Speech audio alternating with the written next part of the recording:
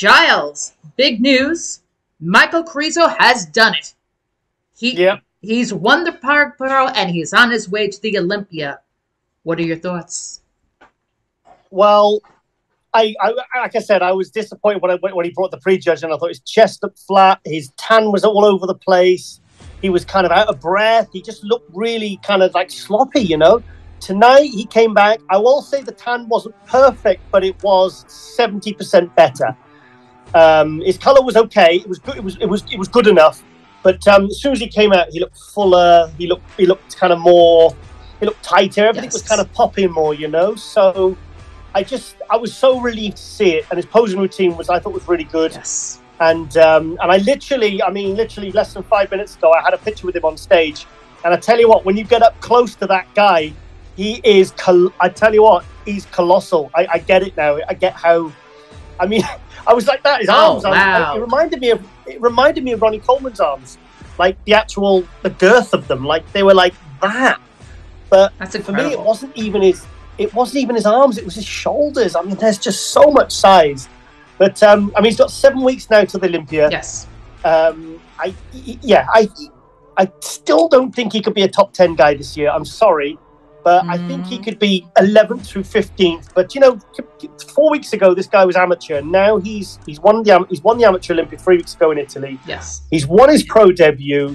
You know, it was a good show. It was a great lineup. And I know he didn't beat any kind of A-listers, but he's won a pro show in his pro debut 3 weeks after turning pro. So that deserves a lot of credit.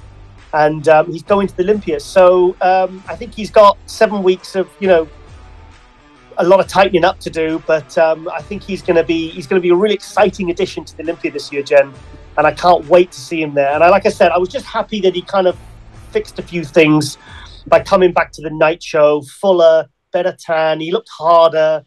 He looked like even when they were in the poses, he wasn't out of breath. He wasn't, you know, like, I mean, prejudging, he was really struggling. So maybe he was a bit nervous. I don't know.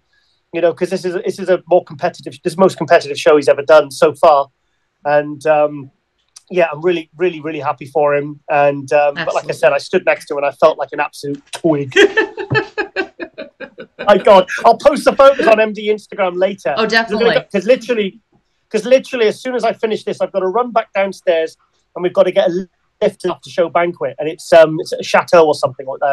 Adam, one of the promoters, so we've got to be there. So they're expecting us to be there. Gotcha. So it was literally as soon as the show finished, I ran up to the room, and as soon as this is done, I've got to run and get a lift to the banquet. So I'm really hungry, so I really do need to go, and I want to drink some wine.